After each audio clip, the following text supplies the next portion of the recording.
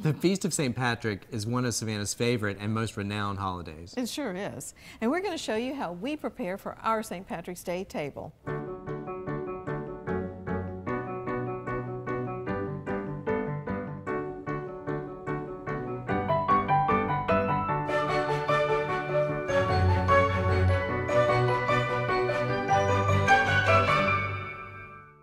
You know, the first St. Patrick's Day celebration in Savannah was in 1824, and here we are in one of SCAD's historic buildings, the Savannah Volunteer Guards Armory. Today we call it Petter Hall, and it was built in 1892.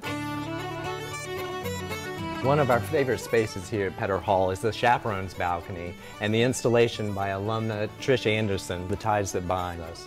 Prospective students and current students and alumni tie their own wishes onto this beautiful installation. This person wrote they wish to design a film for Christopher Nolan. And this one says to graduate, and I did. Congratulations, Nick. Yeah. So come on down to Petter Hall if you're in Savannah and tie on your own wish. So what are we starting with today? Well, our table's going to be pretty elaborate, so we're starting with this simple green and white tablecloth from Marigold. This will look great with our Pierre de placemats. Perfect. The beautiful toile pattern references the countryside of France, and it's interesting, we associate St. Patrick with Ireland, of course, but he actually studied theology in France, in Burgundy. We'll start with these beautiful green chargers. And this china from Belique, made in Northern Ireland. It references the wicker baskets that are so prevalent in Ireland. Okay, now here's a design decision. Go with the Belique or go with the Majolica? I personally like the pop and the pizzazz of the Majolica. What do you think? Yeah, all greens go together. All greens go together. And these beautiful hand-woven linen and cotton napkins created right here in Savannah, Georgia by Alexandra Forby, B.F.A. in painting. Keys, please. We're using these beautiful keychains by Alan Slattery, who graduated from SCAD in accessory design. He's your guy if you need some handmade shoes or handbags, but today he made for us these simple little green leather keychains that we're using as napkin rings. And we placed 3 little skeleton keys on there to represent past, present, and future of St. Patrick's Day. One of these is crooked, so I don't know if that's my past, present, or future. Let's put the Majolica knife rest down.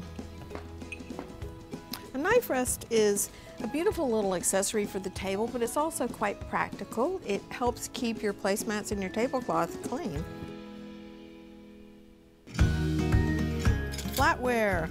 So we've got some Bakelite vintage flatware. These are the craziest looking knives. Tomato knives, because our first course is going to be fried green tomatoes. We love those in the South. Little spoon on the top. Tucking in our forks into the keychain and napkin. We need glassware. These are beautiful hand-blown glasses by Asp and Hand. They're up in Washington State.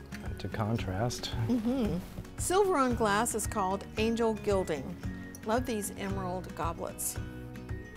We can't forget our Irish coffee mug.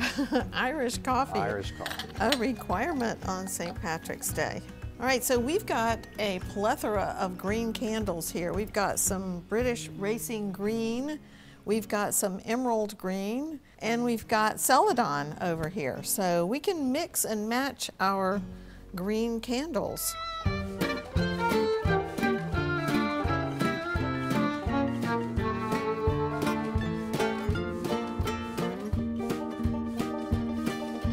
Menu cards by Shannon Snow, SCAD graduate. She custom designed each of these menu cards to be a little bit different, so each person feels very special. Well, you know, our SCAD graduates can do anything. These crowns were made by Aeriel Whitworth, who graduated from SCAD. So these are Claddagh crowns. And this is a traditional symbol of love and friendship. Richard Joyce was a fisherman in Ireland, and he was captured by Barbary pirates back in the 1700s. So he saved up these minute pieces of gold over his servitude, and he eventually made a Claddagh ring for his love when he returned to Ireland 14 years later and he married her. Wow, that's a sweet story. Oh, it's so sweet. I love the saying of the Claddagh, love is in the form of the heart, the hands of friendship cradling it, and the crown of fidelity. It reminds me of the Ruskin saying that we use so much at SCAD. Fine art is that in which the hand, the head, and the heart go together.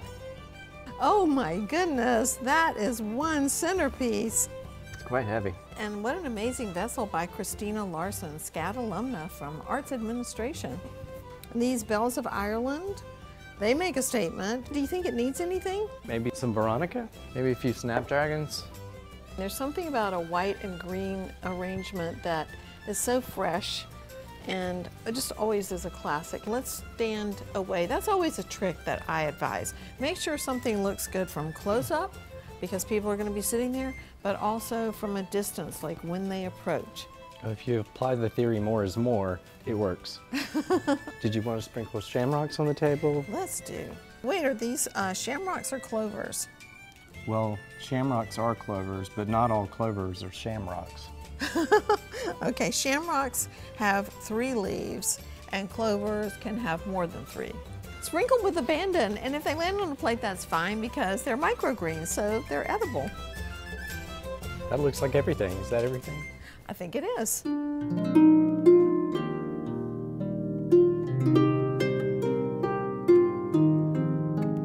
Well, I think we did my Celt ancestors proud.